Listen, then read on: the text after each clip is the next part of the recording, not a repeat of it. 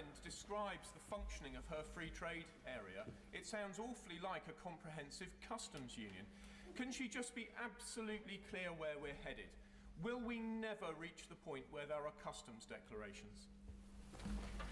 My honourable friend is well aware of the position that the government takes, which is that we will be working for frictionless trade. As he will see, the references in the political declaration are for an ambitious agreement in relation to the restriction of checks. But my honourable friend will also be aware that obviously there is a balance between the rights in terms of access, frictionless access, against the obligations. That is set out quite clearly in the document. As my honourable friend knows, the government set out its position in the summer in the White Paper.